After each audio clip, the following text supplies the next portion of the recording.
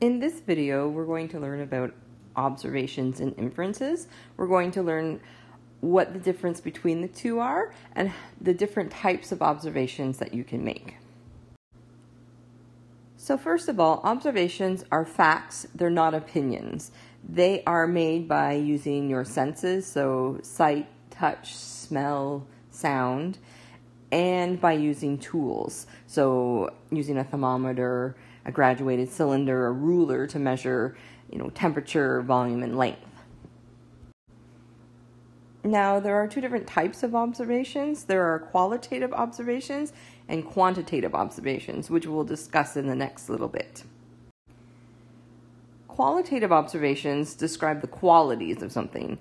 So, for example, you could describe the color or the odor or the texture or the scent of something. Now, these types of observations are hard to measure. Quantitative observations are expressed using numbers. So those numbers could either be counted values or measured values. So you might count the number of animals in a field, or you might measure the mass or the length of the volume. So tools are used to measure quantitative observations. Now, inferences are conclusions based on the observations, and they're an explanation for the given evidence. The more observations you make for something, the more confident you can be in your inference. So here's an example of some observations and then your inference. So I might hear, yelling and music, and I might smells like cotton candy and popcorn and barbecue, and I might see a whole bunch of people looking very happy, and I could infer that they might be at the fair. So now we're going to work through some examples. So the first example would be this picture of a flower, and the observation that I could make is that the flower is wilted. You can see that it's leaning over, the leaves are drooping, there are some petals falling off, and my inference could be that the flower needs water. It hasn't been watered in a long time, so it's wilting. The next example, we see a man sitting in his car. The man doesn't look very happy.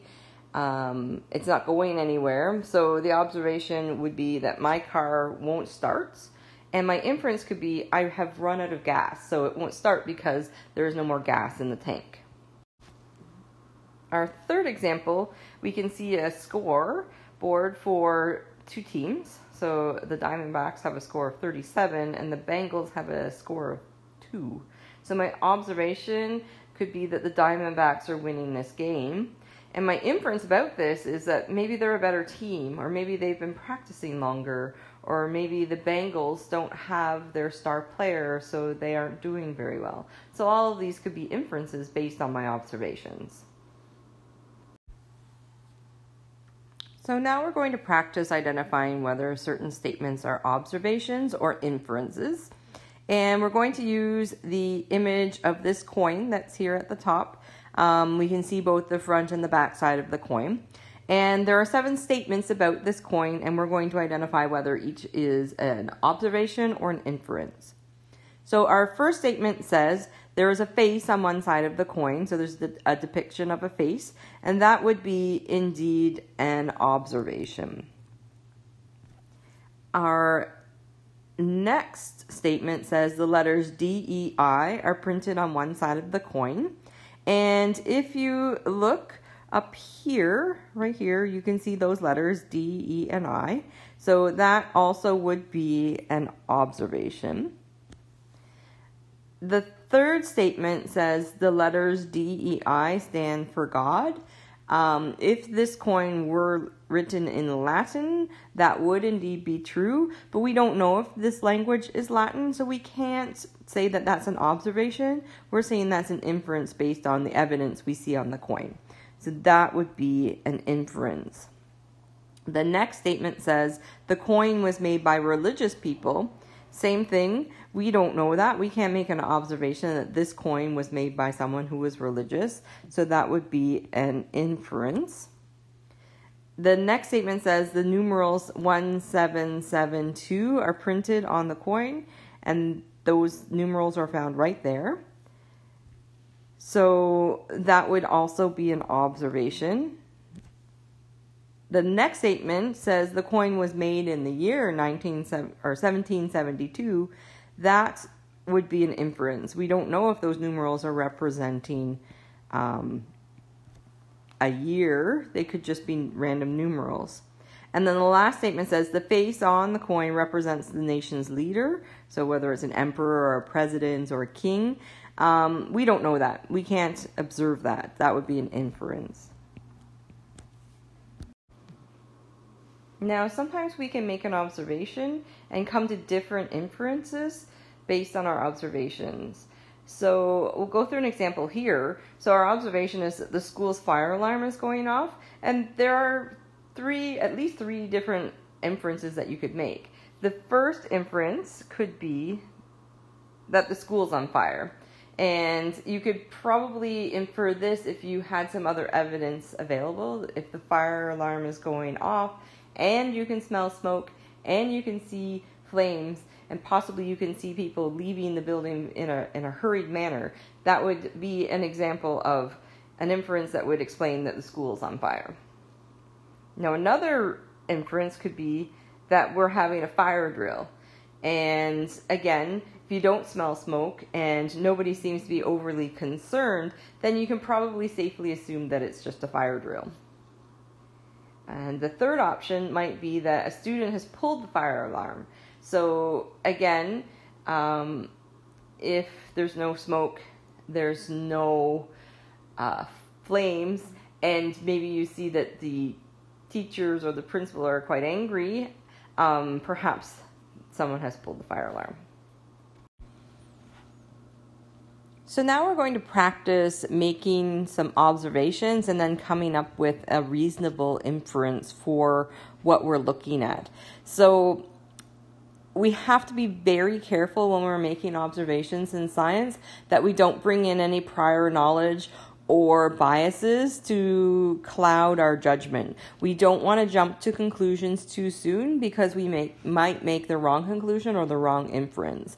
So if I look at this picture, I could very quickly jump to the conclusion that it is the International Space Station out in outer space, but we don't want to jump to that conclusion. So we need to take lots of observations and then put them together to make our conclusion. So I can see that this image is on a black background. You can see that most of the background is black. Aside from down here at the very bottom of the picture, there is a slightly curved light blue line. And that line isn't very well defined. It's actually kind of fuzzy. The edges aren't very sharp. Right here, we have a rectangular object. It looks like there's a grid pattern on it, and the color of that object is kind of a goldy brown. In front of that object is what looks to be a cylinder shape. It's white in color. Most of the objects here are geometric shapes, so we can see some triangles, some squares, some circles, some straight lines, and the colors of all of these are mainly light gray or white in color. We can kind of see half circles here and so on. So putting all of those pieces of evidence together, I can make a reasonable inference that this possibly is a space object and possibly the International Space Station. So I could say because the background is black, I infer that this object is in space. I could say because there is a slightly curved light blue line down here at the bottom, that is the Earth from the perspective of this object in space. I have seen pictures of the Canadarm. So this to me looks like it might be the Canadarm, which is installed on the International Space Station. These rectangular objects, these ones are on an angle and this one's more, looks like maybe some light is reflecting off of it. These look like solar panels to me. Up here look like satellite dishes, and I could put all of that stuff together, all those observations together, and I can infer that this is an object in space and that possibly it is the International Space Station. Now, sometimes we're not always given the entire picture, and we need to collect more evidence before we can make our conclusion. So, in this picture that we've been given, we're to make 3 observations and 1 inference. So, some observations that I can make are that there seems to be footprints leading towards each other. Up here, the footprints are kind of a reddish pink color, and they are evenly spaced apart.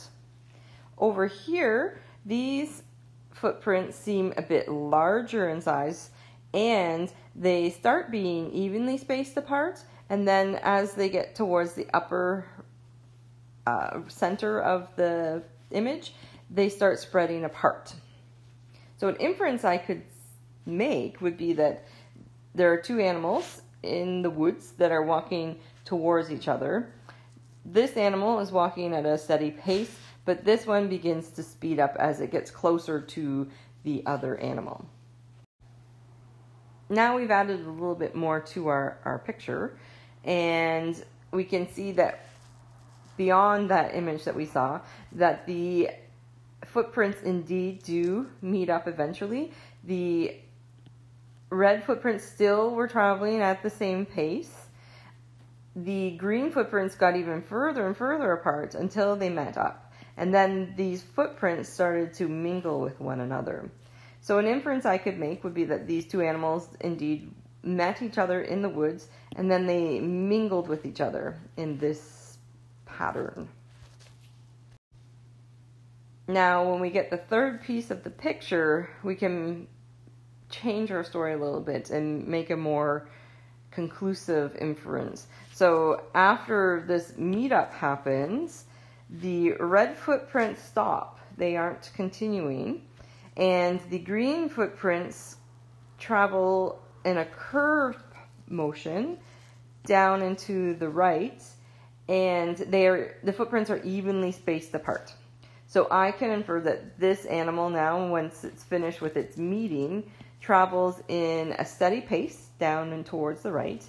I could infer that the reason the red footprints don't continue is that this green footprinted animal was a predator and it just ate the red footprinted animal. Or I could infer that the red footprints were the footprints of a bird, and after this meetup, the bird just flew away and the other one walked away. Or another inference I could make is that these animals became great friends, and the red footprinted animal was tired, so it hopped on the back of the green footprinted animal and they traveled along that way. So the question is, when do we make observations and when do we make inferences in lab experiments? So during experiments, you should be recording your observations only. As the experiment is progressing, we should not jump to conclusions or make inferences at any point during that part of the investigation. We only use our inferences when we draw our conclusions and analyze our results.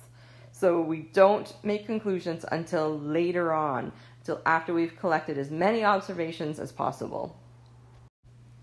These are the references for the resources that we use to make this video. I hope you enjoyed.